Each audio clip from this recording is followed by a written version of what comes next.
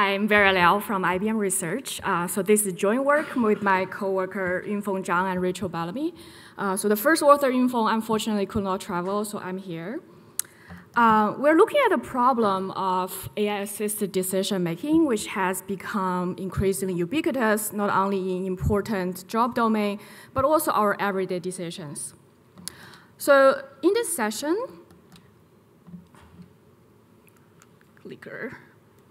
Okay, so in this session, we're talking about trust.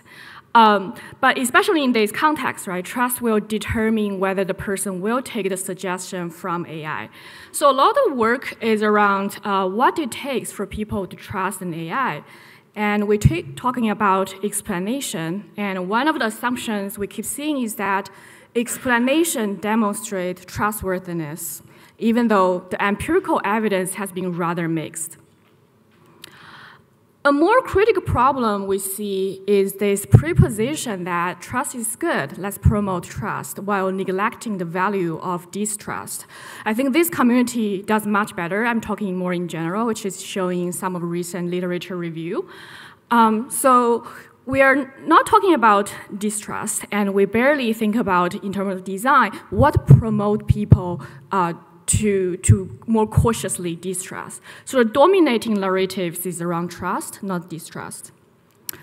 So we highlight the problem of trust calibration, which is to help people distinguish when to trust and when not to trust. And we consider it an important objective for prediction-level information design. That is, information to help you know when to exercise more trust. And in this paper, we tested two types of prediction-level information. One is confidence score, and the other is local explanation, how this particular prediction is made. Another issue we see in some of the experimental literature is that, because we tend to recruit people from Mechanical Turk or college students, we unintentionally create this discrepancy between human performance and AI performance, that participants tend to perform worse than the AI. So this is not only an ecological validity issue, but also this setup will by default reward trust in AI regardless of whether calibration happens. So I think that's also kind of a byproduct when we talk around trust, not distrust.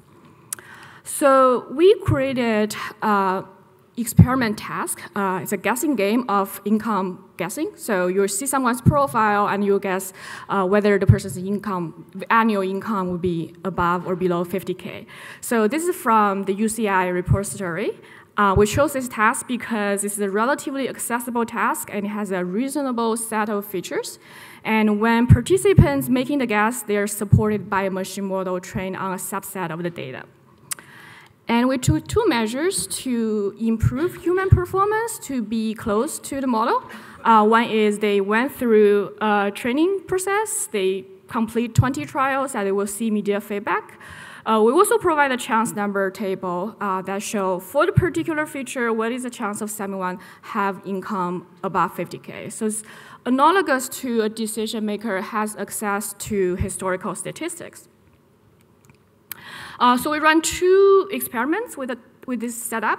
The first one, we test the effect of confidence score. The second one, the effect of local explanation, both on the hypothesis that improving trust calibration and improving joint decision outcome.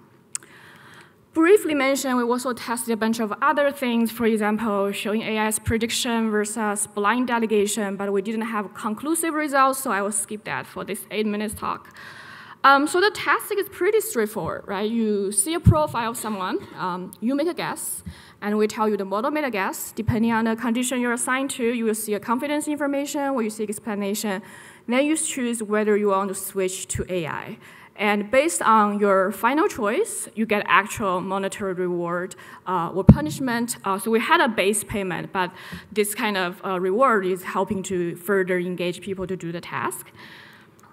So the explanation is a fairly standard way of visualizing the feature contribution, both in terms of the direction of contribution and the size of the contribution.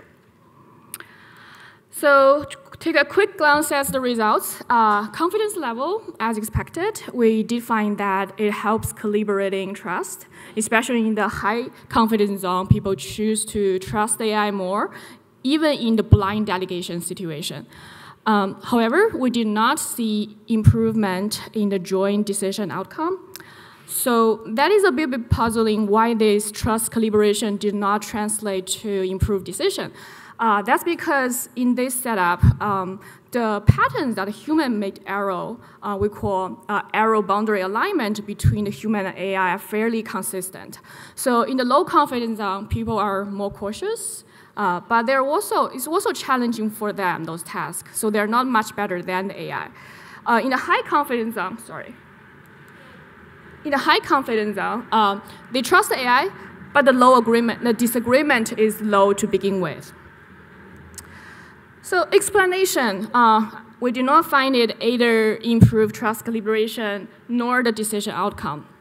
Why is that? So in theory, this kind of feature-based explanation could expose implausible model rationale.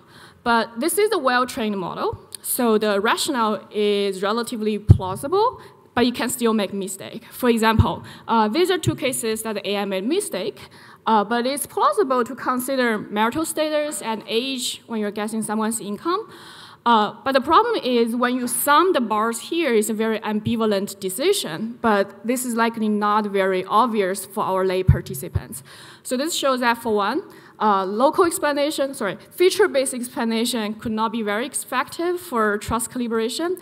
And second, there could be improvement we make for the visualization side, for example, using cascading visualization.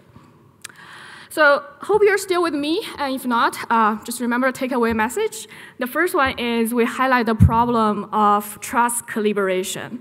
And we show that to evaluate trust calibration, you need to go with the ground truth of high or low trustworthiness. And this points to the possibility of developing benchmark tests to evaluate the effect of trust calibration. Second, we're just one of the many recent experimental studies looking at this kind of human-AI collaboration, and we're seeing a lot of mixed results. As we are experimental HCI researcher, from our experience, that's usually because there's some underlying factor, underlying mediator we did not tease apart. Even though we have the same kind of human-AI collaborative setup, but they might differ in certain dimensions. For example, performance discrepancy or the error boundary alignment. So that points that the field needs to still have meta framework to characterize these different dimensions of human-AI tasks in order to integrate these mixed results so that we can have unified theory of human-AI trust and human-AI collaboration. So with that, I'd like to conclude my talk, and thanks for your attention.